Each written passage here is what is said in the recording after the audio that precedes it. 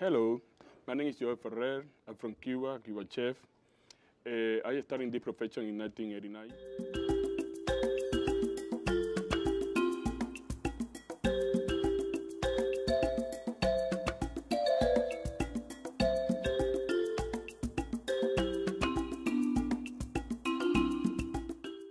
I started in this profession in 1989 in Cuba, in Havana, Cuba. And working in different hotels, like Melacoiba Hotel, National Hotel, Miramar Trade Center. I executive chef there for around 20 years, working for sometimes for the Cuban government, for Castro. And we were in working in different areas because we work with Spain companies, Italy, France. And for around 20 years, then I come back to America. I come to America, start in Miami, continue with my profession because it's my passion. And I learn more about my cuisine, my Cuban cuisine, and about the cuisine around the world. So I come to Atlanta, Georgia, and I come back to the school, to the culinary cuisine, the Golden College Culinary Cuisine. I graduated there. Actually, I am executive chef in Copacabana restaurant. It's big place, 12,000 feet. We got 500 customers, 500 covers, and around 1,500 for nightclub. But we focus in the food, in the restaurant, in the authentic Cuban cuisine, Miami style. This profession, you feel in your blood. You never know how to start.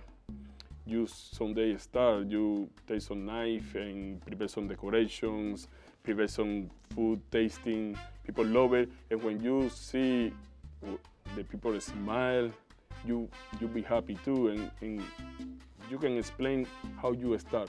Let me tell you something. In the beginning, maybe I was teenager and never cooked nothing, nothing. But someday I start for, I don't know why, because I just watched another chef like Anthony Bourdain, and I say, wow, they travel around the world and make different food. I love everything food. It doesn't matter if it's India, Asian, Korean, Cuban, Jamaica food. That is the most important thing in this profession, is when you learn something new every day. You know about new people, different cultures. Got many chefs in Cuba, and actually they follow me for the social media, Facebook, Instagram, in my Facebook page, and they posted and say, you know what, you inspired me. I want to see what's going on in my future, and that is good. That's good because it's not only cook, it's more like a cook. It's not only about food. It's about people, it's about culture, it's about politics.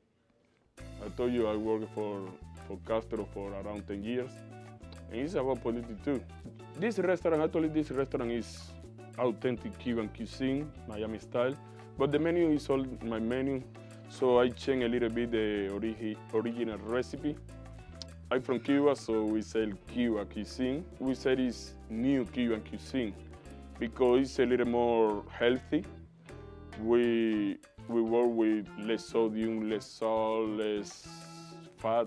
This cuisine is a little more healthy, it's a little more tasty, and our customer can feel that. My future goal is continue with my profession for many years and hopefully get more customers. Actually, in our restaurant we have around 500 covers.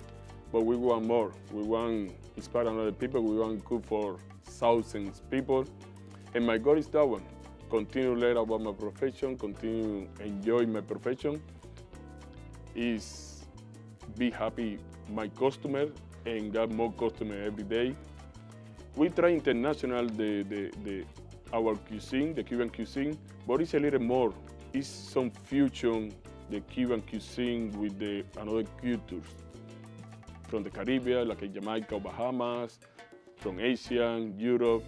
So the Copacabana thing is people in another place can know about the Cuban cuisine, what's going on with that small country.